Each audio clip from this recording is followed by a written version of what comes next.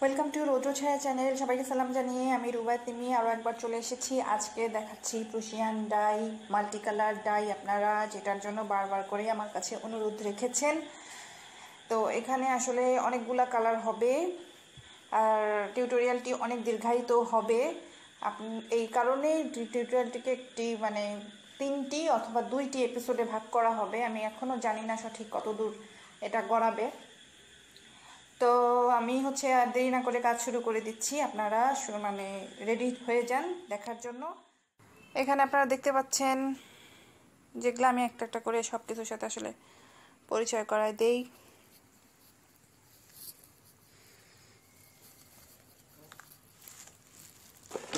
এটা হচ্ছে ফাইন গাম, হচ্ছে কালার, এটা হচ্ছে সোডা, এটাও সোডা।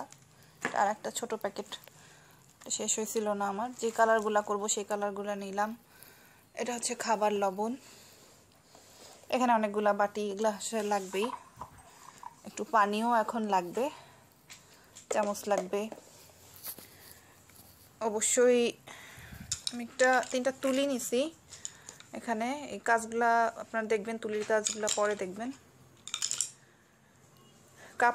কাপড় এটা ওড়না, আমি কাপড় জামা আর ওড়না দুইটা করব।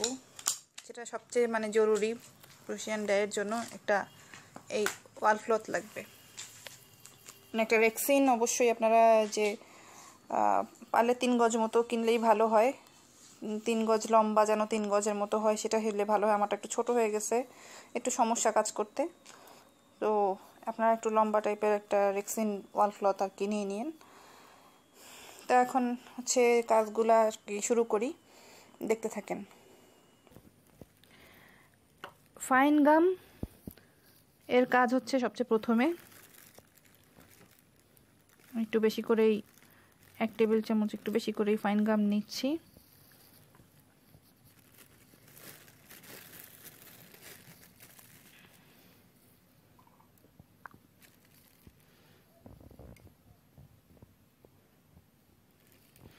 খুব সামান্য একটু পানি দিয়ে আমি ফাইন গামটিকে ভিজিয়ে রাখবো।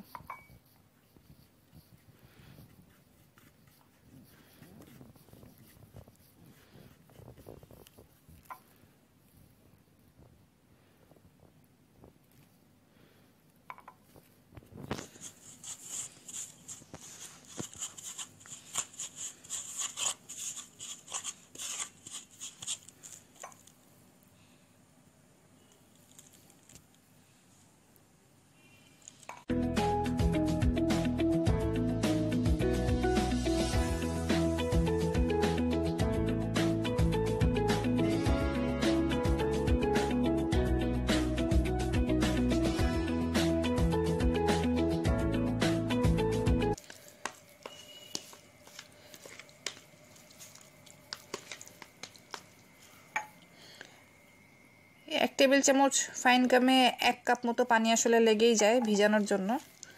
ভিজানো এমনি পানি দিয়ে রাখলে হবে না। আমি যেভাবে দেখালাম, যে হাত দিয়ে, যে চামচ দিয়ে এভাবে এভাবে এভাবে এভাবে এভাবে করতে হবে। করতে থাকতে থাকতে থাকতে থাকতে এই যে ফাইন গামটা দেখতে একটু কেমন স্বচ্ছ স্বচ্ছ হয়ে গেছে, এরকম হবে। চামচে লেগে আছে, চামচটা আমি এগুলা সব দিয়ে দিব এবং 12 ঘন্টার জন্য রেস্ট করবে।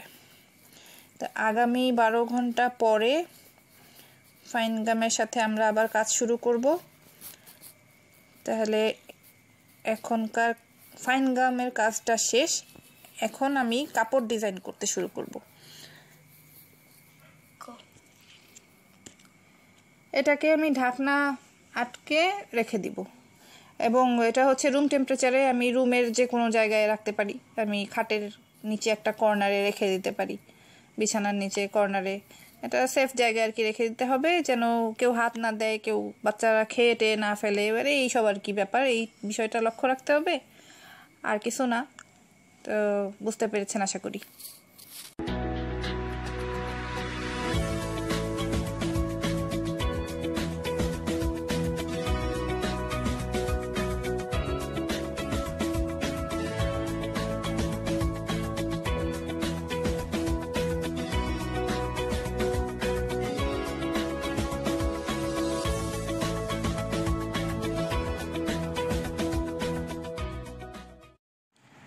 12 ঘন্টা পরে আমাদের সেই ফাইন গামটাকে আমরা একটু দেখি কি আছে, কেমন আছে।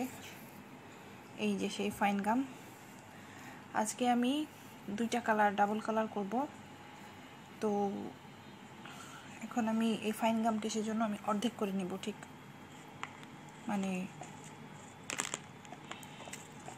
এভাবে অর্ধেক করে আমাকে নিতে হবে।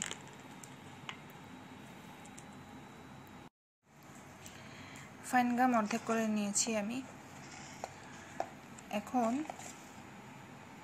এটা কুসুম গরম পানি, কুসুম গরমের থেকে একটু গরম বেশি করে নিয়ে না।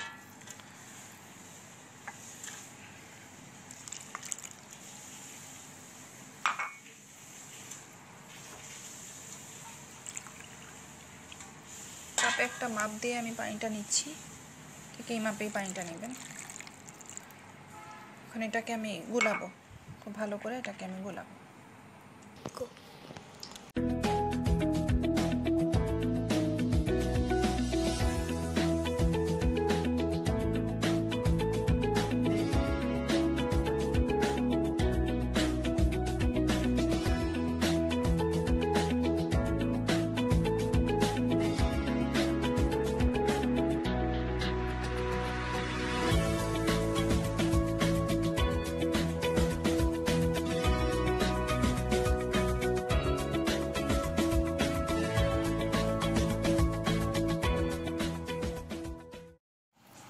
আমাদের ফাইন গাম গুলানো শেষ, মোটামুটি আমরা একদম ব্লেন্ড করে ফেলেছি দুইটাই।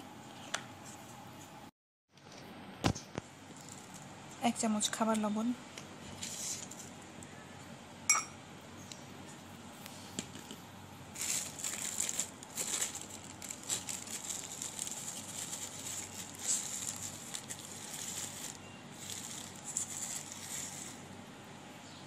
এক চামচ সোডা,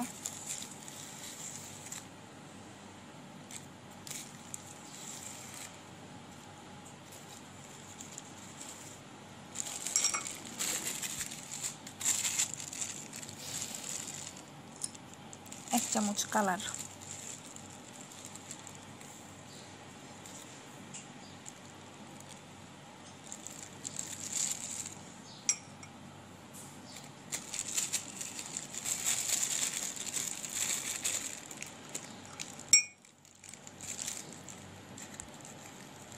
কাজগুলো খুব অর্গানাইজ, মানে জিনিসপত্র অর্গানাইজ থাকলে কাজগুলো করা সহজ। সেজন্য সবসময় হচ্ছে সব কিছু অ্যারেঞ্জ করে নিতে হবে। প্রুশিয়ানদের এটাই হচ্ছে সিস্টেম, যে সব কিছু হাতের কাছে অ্যারেঞ্জ করে নিয়ে তারপরেই আপনার কাজ শুরু করতে হবে। 1 কাপ পানি দেব।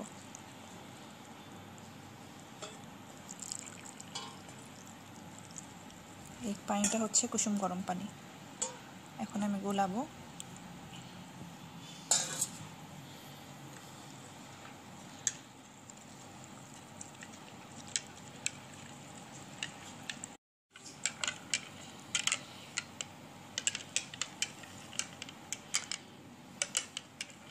গুলানোর পর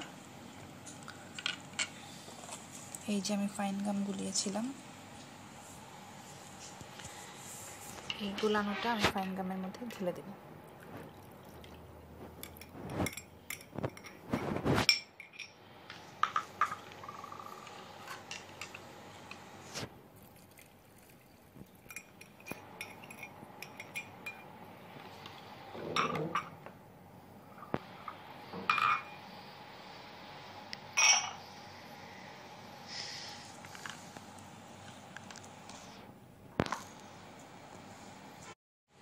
এবার আমি ভালোভাবে গুলিয়ে নেব কালার দুটি।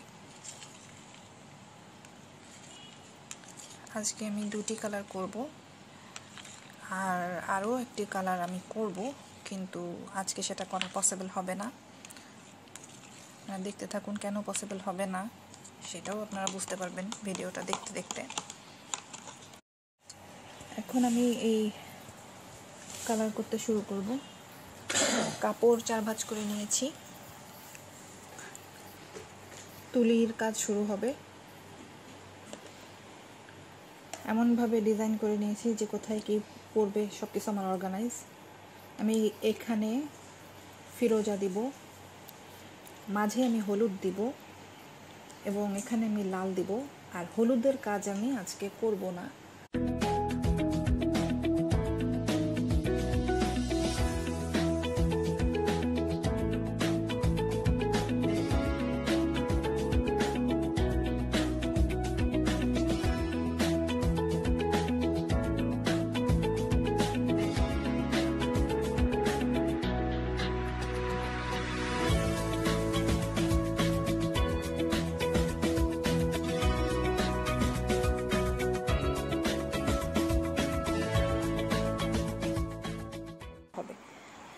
এখন আমরা এটাকে এই অবস্থায় ছেড়ে দিব এবং এটা শুকাবে এবং তারপরে ব্যাক সাইডে আমরা আবার কালার করতে শুরু করব। ব্যাক সাইডে আমরা ঠিক এইভাবে স্ট্রোকগুলো দিব, কারণ ব্যাক সাইডে কিছুটা ছাপ পড়বে।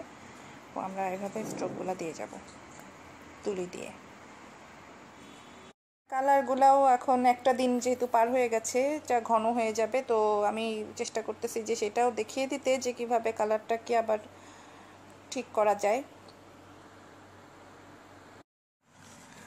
এই দুইটা কালারই আমার যথেষ্ট ঠিক হয়ে গেছে। এখন এটাকে আমার পাতলা করতে হবে। খুব ঠিক হয়ে গেছে কালারগুলা। এটা তো পুরা জেলির মতো হয়ে গেছে। এখন হচ্ছে আমি এর মধ্যে গরম পানি দিব, একটু একটু করে গরম পানি দিয়ে কাঁটা চামচ দিয়ে খুব ফেটাবো, নাহলে এটাকে আবার হচ্ছে এটা দিয়ে আর কালার করা একটু মুশকিল হবে।